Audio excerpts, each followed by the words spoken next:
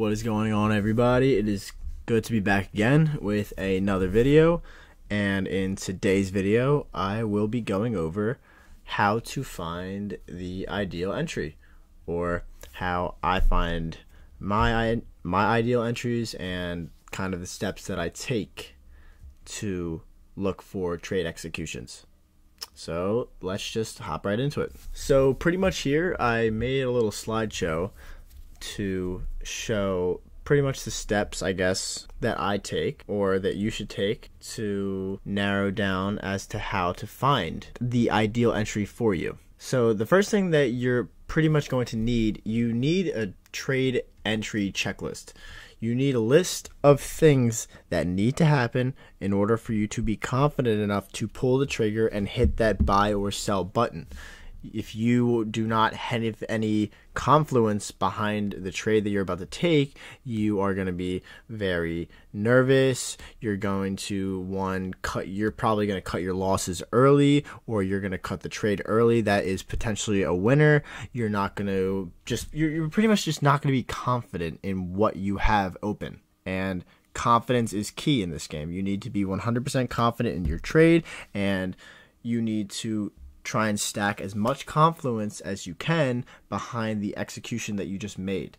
Again, you should not enter a trade unless everything checks off of your list. And some of the things that could be on your list are like higher time frame liquidity sweeps, run on external or buy side or sell side liquidity, price runs into a higher time frame PD array, or we have SMT at the highs or the lows. Just something like that. But notice how I'm saying it's always number 2 here is prioritizing the higher time frames for analysis to understand if price is bullish or bearish. You should always be understanding and knowing where order flow is, and if we are bullish or bearish in price. Is price continuously making higher highs and higher lows, or are we making lower lows and lower highs? Are we bullish or bearish? That is what you want to know, and in order to do that, you want to be doing your higher time frame analysis on the weekly and the daily primarily, and then on top, I mean, if you wanted to, the 4 hour and the 1 hour, but I would say prioritizing the weekly and the daily, those are the strongest, and then your 4 hour and your 1 hour are like your semi bigger time frames. And for me personally, the execution time frames that I use are listed below: the 15-minute, the 5-minute, the 3-minute, the 2-minute, and the 1-minute. So here I have some examples of what I look for in my checklist for price to be running into on the higher time frames. In the top left here, as you see, we have our volume imbalance. This can be either bullish or bearish, and in this situation we have a bullish volume imbalance. So if I'm looking at price on the daily or the weekly and I see this candle coming down into a bullish volume imbalance, I will be watching price inside of the lower time frames, like the 15-minute, the 5-minute, the 3, the 2, and the 1. If there is a potential entry point inside of this reaction off of the bullish volume imbalance. And that is the same thing that I will be doing with an order block, and the same thing that I will be doing on a tap of a fair value gap, or also a run on buy side or sell side liquidity like this. I will always be looking at the higher time frames for these PD arrays like that, like such, or a run on buy side or sell side liquidity for a lower time frame entry based off of price reacting off of these examples that I have here. So on top of that, I will be using SMT at the highs or the lows when price runs into these PD arrays, or we have a run on buy side or sell side liquidity. I will be using that on top of that to stack with extra confluence in the direction that price is trading to. What we have here is our next step. After price runs into one of those PD arrays, or we have a run on buy side or sell side liquidity, the next step that you want to do is look for a market structure shift or displacement. And I just have some examples here of what it looks like for price to have a market structure shift on these higher time frames. So what do we have here on the left? Price breaks a swing low after running into a bearish PD array. We have a bearish monthly fair value gap here, with on top of that SMT with NQ at the highs. So this here is ES, and ES made a higher high compared to these two, but NQ made a lower high. So this high is higher than the high here for NQ, indicating market weakness between the indices. So stacking SMT with price running into a bearish PD array is confluence for price to then go shorter, or to go down or reverse, with on top of that us breaking a swing low here. So after price is running into the PD array, having SMT, and then makes a market structure shift, that is confluence for these lower prices. And as you can see, it's the same thing here. What here you have the bearish monthly fair value gap, and this is the daily time frame. We have a swing low here. We have that market structure shift here, and then after the market structure shift, what do? We wait for price to retrace. In this bearish scenario, we wait for price to retrace into a premium of the range, the daily range here, from this swing high to this swing low that created the market structure shift. You wait for price to retrace into a premium of the range to see if then you can go short and the price can continue in that direction down. And here we have an example of a bullish scenario with the reaction of a retracement into a discount of price having a market structure shift here, and after the shift, price retraces into a discount of the 4-hour range into a 4-hour bullish order block. As you can see, from this low to this high, this is our premium of the range and our discount of the range. And what do we have here? We have price breaking down, tapping into a weekly volume imbalance, a weekly bullish volume imbalance, while also having SMT with the Dow. So we have SMT stacked with price running into a bullish PD array, as I showed you on the previous slide. That's confluence for price to then go up. We have our shift, we have our retracement. After we have all of those things together, I'm confident and I know that we could target the high of the range. As you can see at the bottom right, once price retraces into a discount of the price swing, you expect a run and break of the high of the range. And as you can see, price clearly had just a great bullish move and just broke the high of the range, creating a break of structure, which is just a continuation and confirms that price is now can go higher. Okay, now that we see that price has taken this range high and we have a break of structure confirming that now we are in an uptrend and we can be looking for continuation for more buys.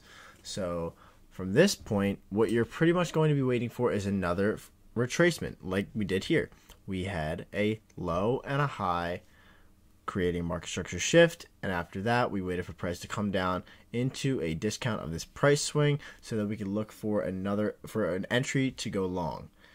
And what do we have here now after we have this confirmation or further confluence that price is now going to be bullish? We wait for another retracement. So what do? We measure our premium and discount of this swing from this high here to this low.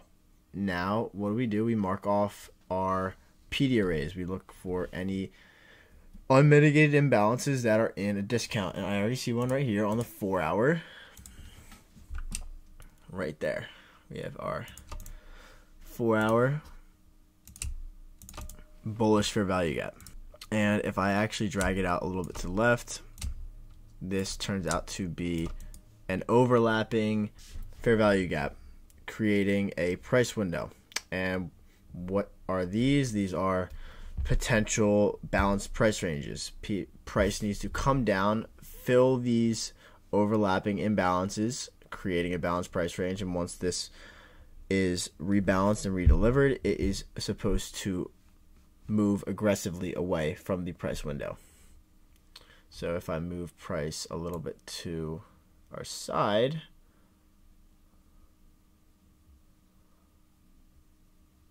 right there, and I'll drag out this gap here, price is now coming down into our POI inside of the discount of the range, and we'll use this new high here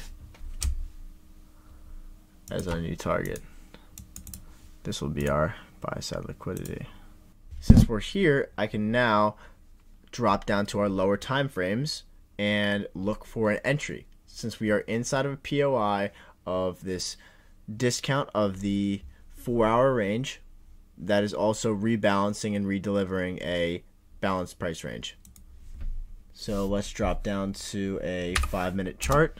Okay, now moving on to these next steps here, I marked off our kill zones, the times in which you are supposed to be strict with executions on entries and exits.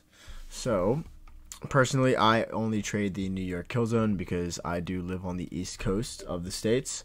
We are currently here inside of the 4-hour balanced price range. Price came low enough to rebalance and redeliver, so now we are expecting a bullish move based off of our higher time frame analysis.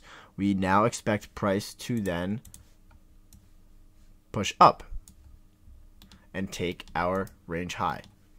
But since we will be executing, I have our 5-minute chart open, we will be looking for internal buy side liquidity. And internal buy side liquidity, I mean buy side liquidity inside of this range that we have. So we have highs here, and we have highs here, potential target, and we have relative equal highs here as well, another potential target, and we could even look at the M15. We have any other unmitigated gaps. We can look at the hourly too as well. We have an unmitigated bearish fair value gap here, so we can mark that off as well as a target or a partial. So let's drop back down to our 5-minute chart. Now that we have our levels and we have our targets as to where we know price could potentially go to. Let's fast forward in price.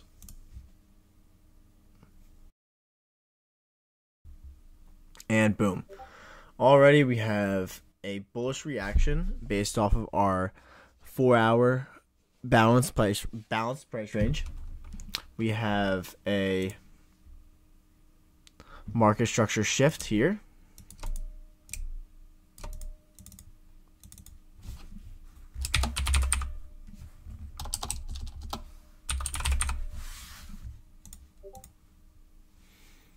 And after our shift, what do? We wait for a retracement into a discount of the range.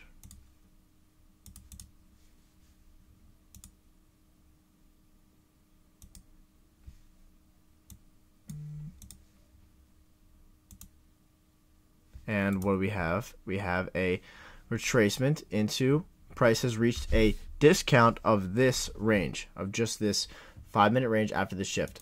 So here of price breaking this high here, retracing into a discount of the range, and on top of that, confluence of price rebalancing and redelivering this 4-hour balanced price range.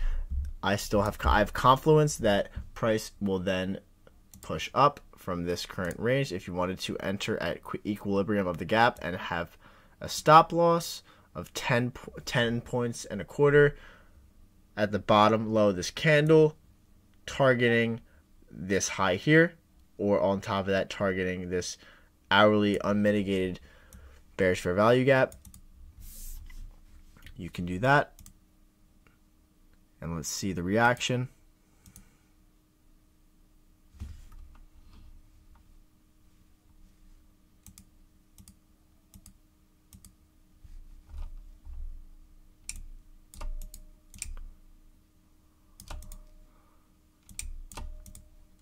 And there you go. Price does come pretty close to our stop loss, but if you did want to do a more safe stop, you could do to the bottom of this swing low, but that is a 23-point stop, and you wouldn't want to do that for a 1.5R trade. But still, price still didn't stop us out here with a 10.25 stop loss for a 3.5R trade. And that is just on an M5 chart inside of our New York AM kill zone with higher time frame analysis and higher time frame confluence, dropping down to our lower time frame and looking for entries inside of our higher time frame analysis. So wrapping things up here, we have our little recap, and one for our steps is identify your higher time frame PD arrays. Number 2, wait for reaction off of the PD array for a higher time frame shift in market structure. 3, after the market structure shift or displacement, you wait for the retracement into a premium or a discount fair value gap or order block. 4, drop to your lower time frames and seek for an execution inside of the higher time frame fair value gap or order block after the retracement that is inside of premium or discount of the range. And then the 5th step, you target the high of the range that has created the shift in structure. So with everything lined out here, this should be a little bit of assistance to help you find your ideal entry and hopefully help you in your trading journey when you're seeking executions. So in regards to my private group, Bybit is actually having a promotion up to $30,000 deposit bonus, and you can see below here are the terms in which you would get rewarded based on your deposit, as you can see here.